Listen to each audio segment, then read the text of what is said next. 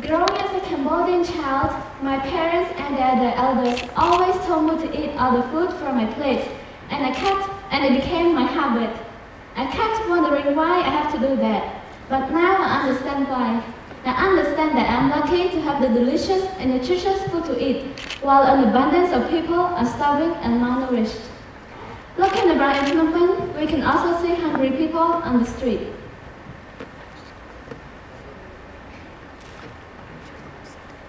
According to the website of an organization called Action Against Hunger, it is estimated that there are about 9 billion people on Earth.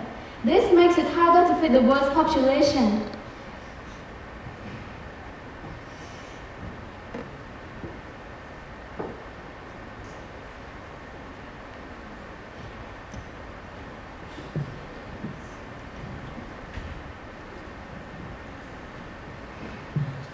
The world's food production needs to increase by 70% in order for the world to feed everyone. Based on my research, the Food and Agriculture Organization of the United Nations estimates that there are about 1.3 billion tons of food wasted or lost each year, which is equivalent to 1/3 of the world's overall food production. If you look at this graph, it shows each region's food waste. It looks like the Western region wasted more food than the rest of the world.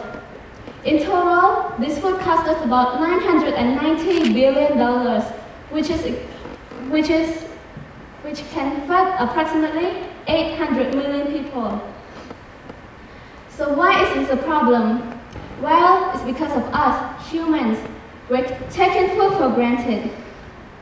One more reason is poor farmers often harvest their crops early because of food deficiency and the need for cash.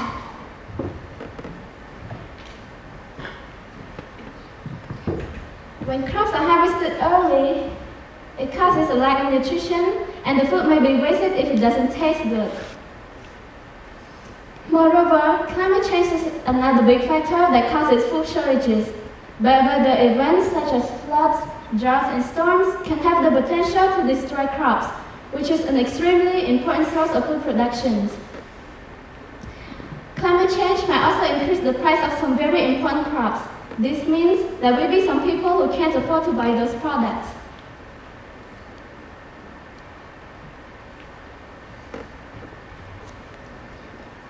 Throughout my research, one of the things that interested me most was the power flower, which was invented by a group of university students who started up this project to compete in the global competition.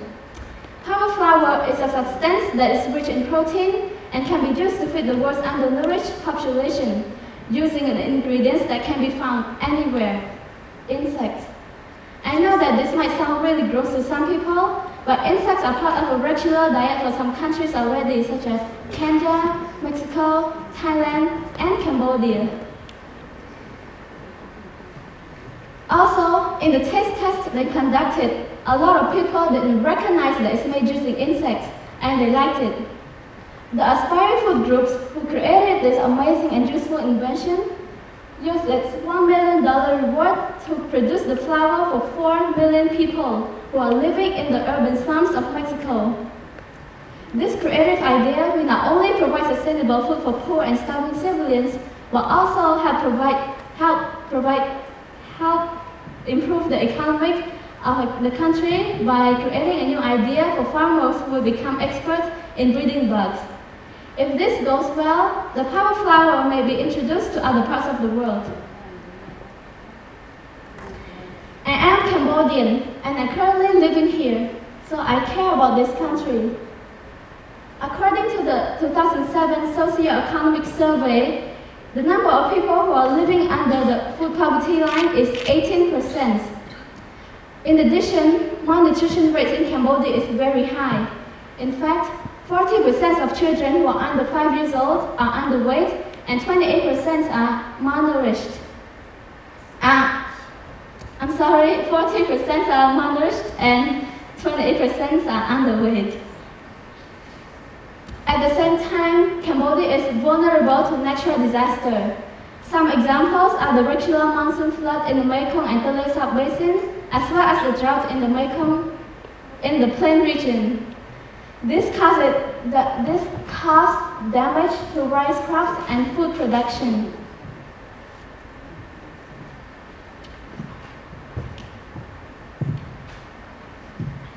The World Food Programme's assistance in Cambodia has an overall goal of improving food security and the nutrition situation for the hungry and poor. They are doing this by building longer-term social capital and physical assets, and by promoting different ways to maintain food security. So how do they do it exactly? One way is by implementing a program called WFP Schools Meal Program. Every year, they bring daily nutritious breakfast to approximately 500,000 primary school children in 12 provinces. In 2012, UNICEF Cambodia partnered with the researcher Frank Wieringa to create nutritional products in Africa and Vietnam.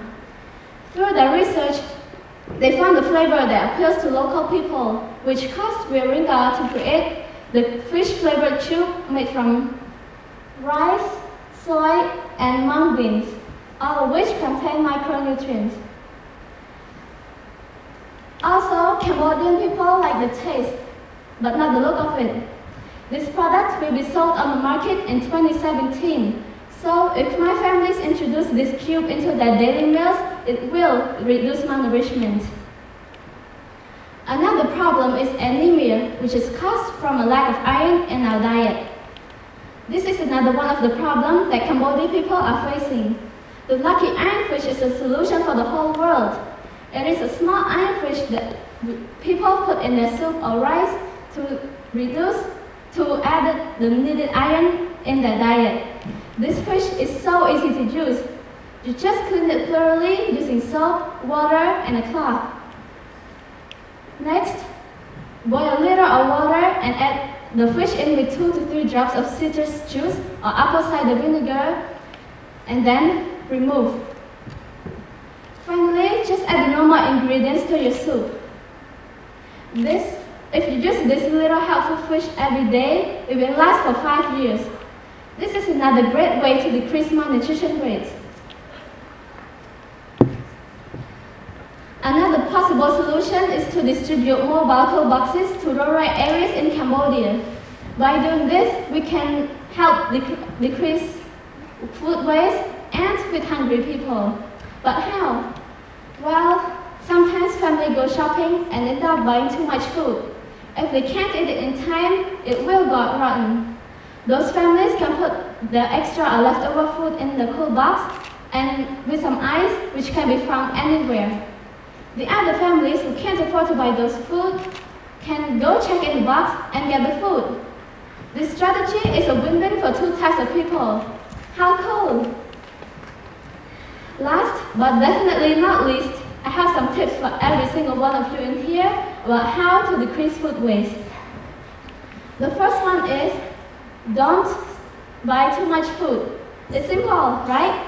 Another simple one is, don't put too much food on your plate if you think you won't finish that.